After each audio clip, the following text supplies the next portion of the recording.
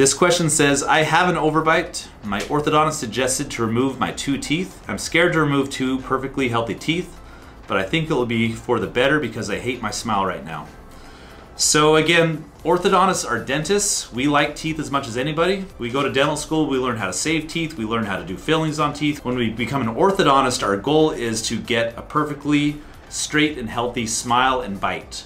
And for some patients, they may have too much teeth for their mouth. They have too much crowding, they have a small jaw and a lot of teeth. In those cases, taking out 2 perfectly healthy teeth, again, as much as we like them, is necessary in order to make them look good. The other option, in your case, you said you have an overbite, and so if we were to try to keep those 2 teeth, you'd end up with straight teeth and overbite. A lot of times there's no good way to correct a bite without removing 2 teeth if you want to avoid jaw surgery. So in order to correct an overbite, usually you have to either move the jaw through jaw surgery or move the teeth. And sometimes moving the teeth will require 2 teeth being extracted. So 1 out of 5 patients of ours has extractions for braces. It's really not a big deal.